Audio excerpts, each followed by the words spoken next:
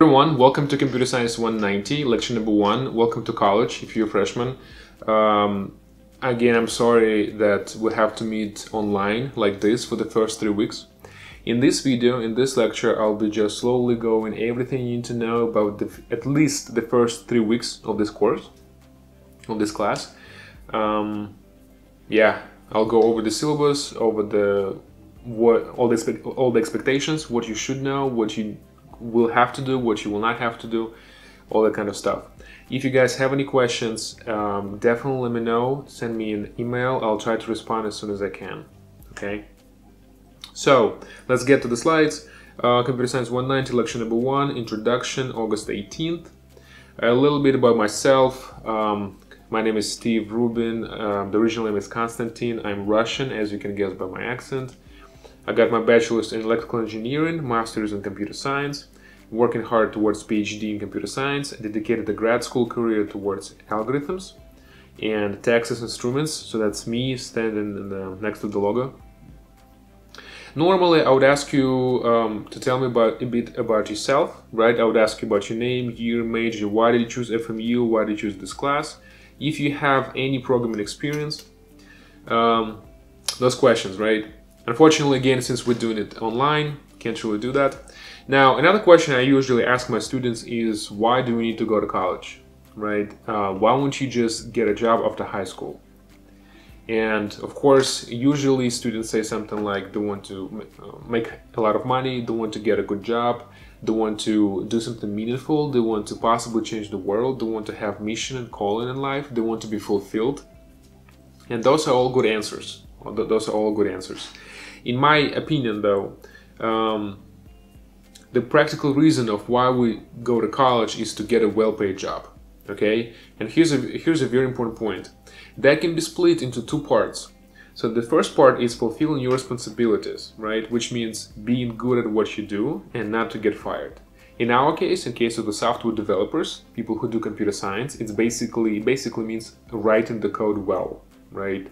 Good quality code which actually solves the problem, which is doing what it's supposed to be doing and not doing anything it's not supposed to be doing. Okay, yeah, and in my personal experience and in the experience of, like, I don't know, huge amount of students I've seen and taught, college is super hyper focused on this part, is how to get is fulfilling the responsibilities. 99% of the time, you just get in more and more new knowledge from college, from the class, like this one, for example, right? But there is another hidden part which nobody really talks about. In my opinion, it's one of the biggest drawbacks of college education, which is actually getting a job. And that's an issue. So sometimes it can be an issue. What do I mean? I mean how to prepare the resume, what to write in the resume, what jobs to apply to, what jobs not to apply to. If somebody asks you questions like, tell me about yourself, what is the biggest, like, why should we hire you, what makes you a good fit for this position, right? Yeah, if you're not prepared for answering those questions, it can be very stressful and you're kind of guaranteed not to answer that to the best of your ability, right? And in our department, I personally spent a lot of time giving as much knowledge, sharing as many tips as I can throughout my courses, which are 190, 226, 227. But in general, again, I just noticed that nobody's really talking about this. So if you're a computer science student, that's like, we'll try to help out as much as we can. But anyway, just keep in mind that this, right, so the stuff on the right is college is very good at, but nobody really talks about how to get a job, and it's basically becomes your responsibility. It's completely up to you. I mean, it's completely on you. Completely on you. Sorry. About this class, Computer Science 190, Programming Fundamentals, right? It provides a very good foundation of the class. Of your computer science major, very good foundation. It's fast-paced. It will make you work hard, most likely. It gives you a solid picture of your future career. So you probably saw a lot of TV shows when there is a guy who sits in the middle, like in the corner, dark corner, and he just types everything super fast, and he's talking to a computer. That's pretty much what you'll be doing in this class, and that's what you'll be doing as a software developer. It's basically sitting in front of the computer, solving a lot of fun problems, and sometimes not fun, difficult or easy problems. Okay. What you'll be doing for the homeworks for this class is exactly what you'll be doing in your career as a software developer. Okay, so that's why, in my opinion, it gives you a very solid picture and understanding of your future career. Syllabus. Let's get to the syllabus. Computer Science 190, right? Okay, so office hours. Let's talk about how the course will be structured. Technically, again, it should be from 2:10 to 3:25, I think, right? Anyway, so when it's offline, it should be like it'll be in the office, it'll be in the room. For the first 3 weeks, what we'll be doing is the following. I will be publishing lectures like this on this YouTube channel. They'll be labeled Computer Science 190, CS190, lecture number, let's say 1, and then maybe topic, right? In terms of online education, I found this way of publishing lectures actually the best because I can record it, I can edit it, right? So that's one. Number two, I can share my screen, right? So that's a very good also advantage. Also, if I upload them to YouTube, everybody knows how YouTube works, right? So there is no issue in navigating to YouTube. Also, I found that I can actually publish lectures from different courses. So this semester I'm teaching 190, 226, 350, 330. You're more than welcome to watch the lectures of other courses as well. Completely up to you. So they're kind of open, right? And you will kind of see the idea of what we'll be talking about. If you're a computer science major, you will see what you'll be learning in the future. Yeah. So another reason for going with YouTube while teaching online, I found that, for example, if you do Zoom or like some kind of online streaming, something like Skype, unfortunately, a lot of people have issues with the internet. Unfortunately, people would have somebody got late, somebody's connection is not working, and especially if you're not recording, you're kind of losing the whole thing. It gets super stressful, unfortunately. Yeah, but with YouTube, it's just super stable, always works, everybody knows how to use it, right? You probably spend a lot of time on YouTube anyway, so why wouldn't you just pick up some knowledge from YouTube as well? Also, let's say for the quizzes, for midterms, you'll be able to go back and watch those lectures again, and maybe specific portions, specific parts of the YouTube videos. Maybe they'll help you as well. Okay, 3 credit hours. Prerequisites, very important, prerequisites. You need to have a C or better in Math 111 or 121, okay? Or eligibility to take math courses higher than 121. Okay, if you don't meet that prerequisites, you should not be here. I remember actually we made some exceptions for a few students. They were not that good, they didn't have that and they struggled. They really struggled. So that's why if you guys don't have that, you should be dropping this class and just satisfying that prerequisite first. You need to have at least C in this class in order to progress to Computer Science 225 and 225 and 226. Textbook, you will need this book, Introduction to Java, 10th or 11th edition, doesn't matter, by Daniel Leon. Okay, so if I just Google Leon, what does it look like? Images. Yeah, it's usually this blue or this black. Okay, this one is the most popular version. Okay, moving on. Topics covered. Okay, so now I'm sure some of you have already programmed before. If you took some class in high school or some you will learn online, okay, that's all good. That's why it's possible that you actually have already enough knowledge to progress to Computer Science 226, which means like the second part of the course sequence, right? Maybe you already have enough knowledge and this class will be too boring for you. Okay, so if that here's what you have to do. Just read through these topics, right? Parts of Java program, output, like if you know Java, expressions, interactivity, making decisions, if else, nested statements, for loops, right? Arrays. So read thoroughly this chapter, this section, right? If you know everything about what you see here, in this case, please send me an email. I'll send you a test which you'll have to go through. kind of to prove that you actually know all of these concepts. If that's the case, then you should not waste your time in this class in 190. It will move you forward to 226 because you'll save up time and money, and this class will be too boring for you if that's the case. If you have never programmed before, and that's usually the majority where the majority of students are at, then it's totally cool. This class doesn't assume, I'm not going to assume that you have any kind of knowledge about computers before. Okay. Now, let's talk about the final grade. So assignments, homework assignments will be due every Monday. Okay, every Monday at 6 p.m. Okay, I'll most likely publish them like on Thursday, Friday, Wednesday, and they will be due on Friday. All the homeworks all together, they'll be due on Monday, right? All the homeworks all together, there will be 20% of your final grade.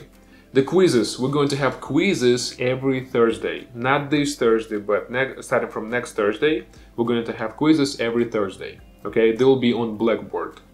If it happens online, right, in this case, I will not be checking if you are... so technically it should be closed book, closed note, everything closed. If we're doing that online, during the online education, during the first 3 weeks, it will be everything open, but the questions will be more difficult. Then we're going to have midterm number 1, 20% of your grade. Midterm number 2, 20% of your grade. Final exam, 20% of your grade. And attendance and note taking, 5%. So here's what we're going to do for the first 3 weeks of the attendance. So every Tuesday and Thursday, you're going to see a lecture published on YouTube.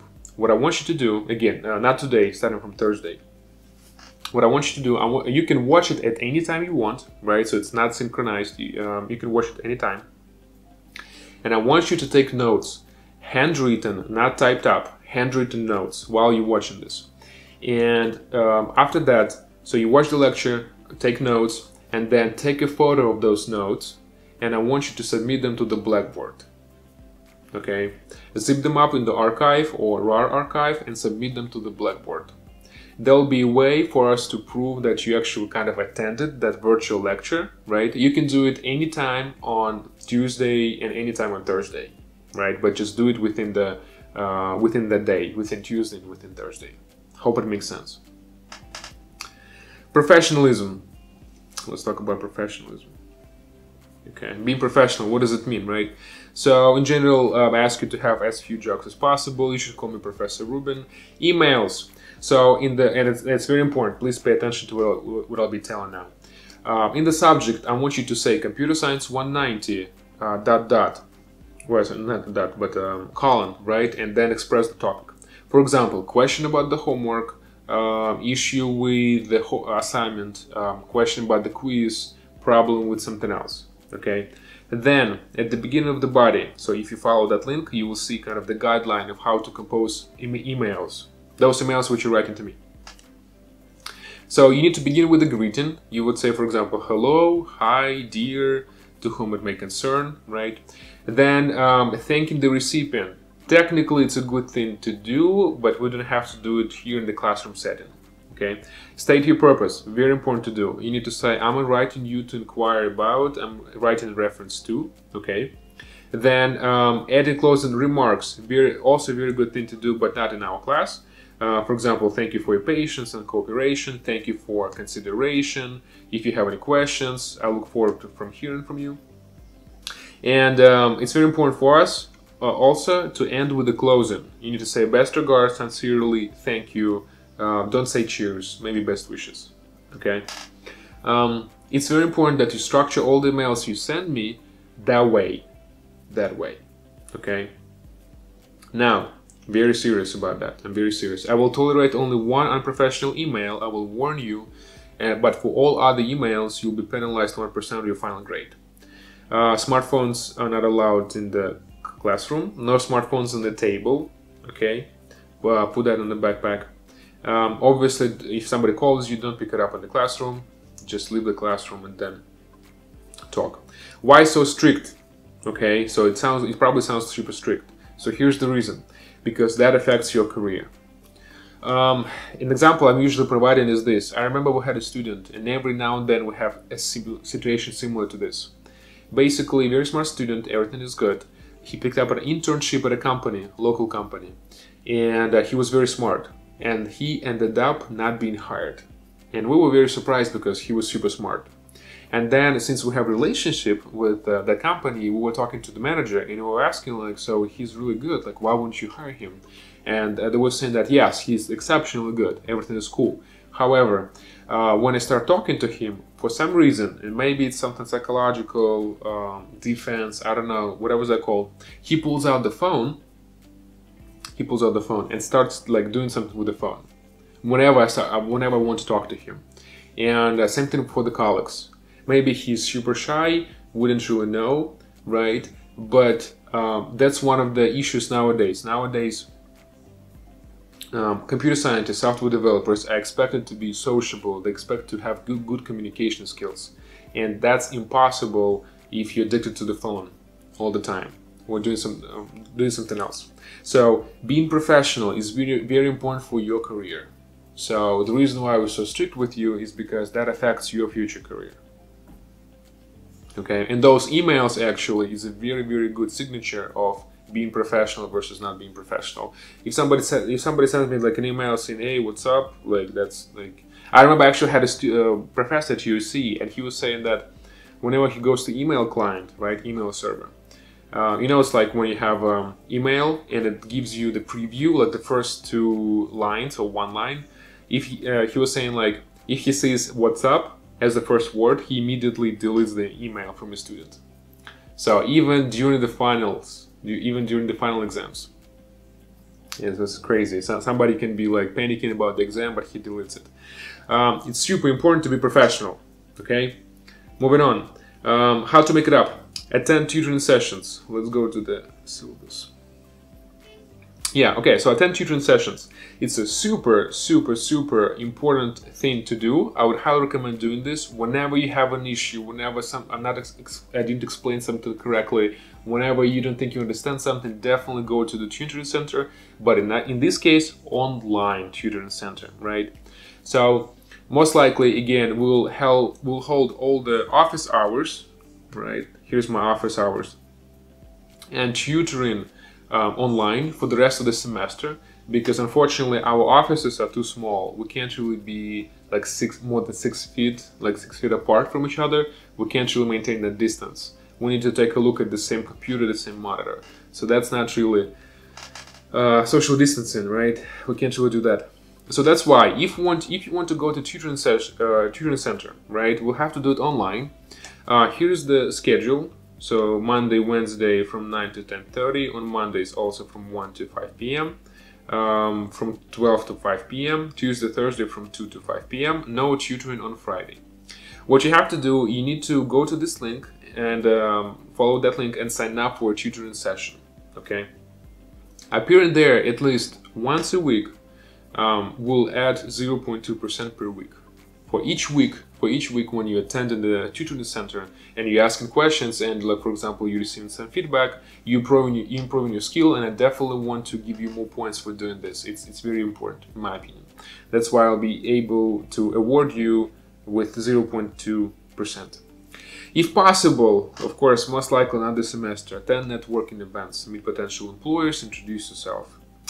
Also, send me a polished resume checked by the Career Center advisors or Professor Rao, especially if you computer science major. Have your resume checked by the Professor Rao. Basically, email her saying, like, "Hey, I'm trying to make sure I have a good resume. Can you please take a look at it?" She will add some notes. She will make some notes, correct those notes, correct the mistakes, send it again to her, and then when she's happy with this, I'll give you 1.5% of extra credit. Create a professional LinkedIn profile and send me the link to that. I will add 1% of the final grade. No extra credit is added after the reading day.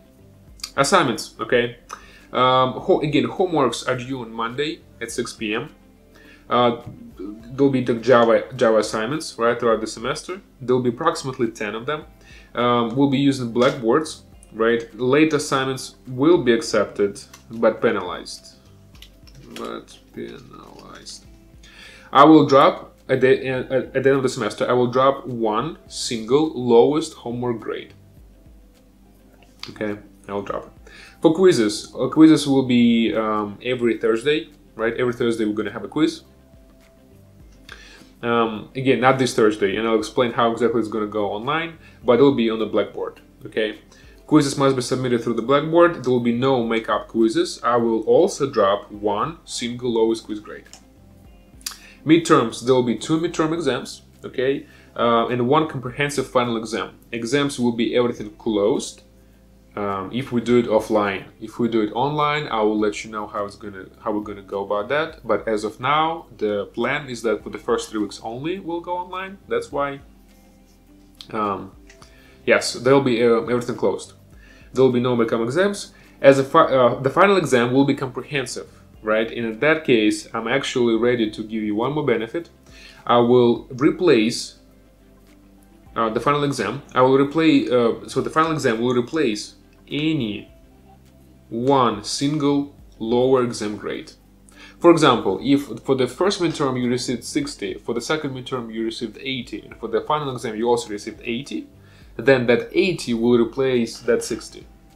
In this case, you'll get 80, 80, 80. Okay. If you get, for example, 50, 90, and then, for example, 80, right? That 80 will replace the 50, and then you'll get, basically you'll have 80, 90, 80. Miscellaneous, not that important, I guess. Academic integrity, okay, so it's very important. So no matter what kind of relationships you have with your friends, relatives, if you take a class together, no group homework assignments are allowed, okay, unless otherwise stated, but most likely it's not going to happen. So the homeworks, quizzes, exams need to be your own original work. Francis Marion University has zero tolerance policy. All the rules are listed here. There is a link to academic integrity. This document may be changed in the future, especially due to the pandemic. Let's see what happens throughout the semester. Let me go back. Okay, cool. So we talked about that. Now, let's talk about the labs. Okay, so here's what we're gonna do for the labs, and again, most likely it's going to be, well, definitely for the first, I guess, 3 weeks. But when the first week there will be no labs, right? So like second, third week. Anyway, so the labs are going to be held the following way. I think it's like, what is it? It's from 1 to 5, I think, right? Basically, what's going to happen is that you will receive a link to a Zoom conference. You will need to go to that link on that specific time, right? So that'll be synchronous. So everybody logs into Zoom. There will be a TA, your teaching assistant, and he will be kind of explaining you the task for today, for this lab session. For example, there'll be assignment, like, I don't know, you need to write a program which adds, let's say, 2 numbers together, okay? And then what's going to happen next is that he's going to give you some theoretical information, right? And then you guys will be in breakout rooms. I think like 2 people per room or 3 people per room. We'll do something like this. And TA will be jumping between the rooms and helping you out solve that problem. Okay, so you and your buddy, your partner, you guys will be solving that the problem. And TA every now and then will be hopping in and will be answering your questions, will be helping you out if you have any problems with the assignment. So again, technically, I think it goes from 1 to 5, just whatever the schedule says is true, right?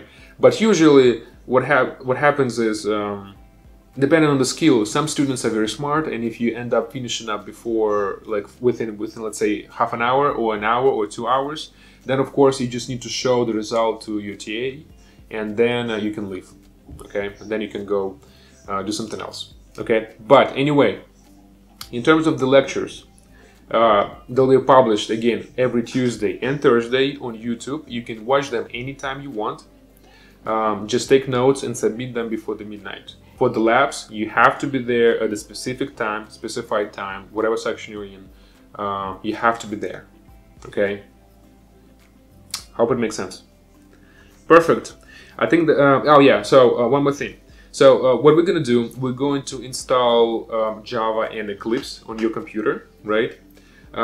If you have Chromebook. We did not find a way to make it work on the Chromebook. So if you have a Chromebook, please send me an email and I'll give you a way, kind of, I'll give you, I guess, a strategy how to avoid that, how we can kind of deal with your situation. But if you have Windows or Macintosh, here's what you need to do. I would highly recommend you installing Java and Eclipse on your machines. You will need that for the homeworks and for the classes as well, actually. I want you to try following this video, right? Just kind of, it's kind of a tutorial. I actually spend a lot of time looking for tutorials which definitely work, like regardless of what you're using, kind of what version of the Windows or Macintosh you're working with, they will definitely work. I never received any complaints for the past 3 years, definitely. Anyway, so if you have a Mac, please follow this video, okay? And if you have a Windows, please follow this video. Just do exactly what they do, okay? And yeah. You can also go ahead and start learning Java, basic syntax of Java, following this video, okay? If you want to. Whew. Okay, I think that's pretty much it for today. Thank you guys for your patience. Again, sorry that we have to meet online for the first 2 weeks. I'll see you guys on Thursday. Have a good night. Have a good day. Bye-bye.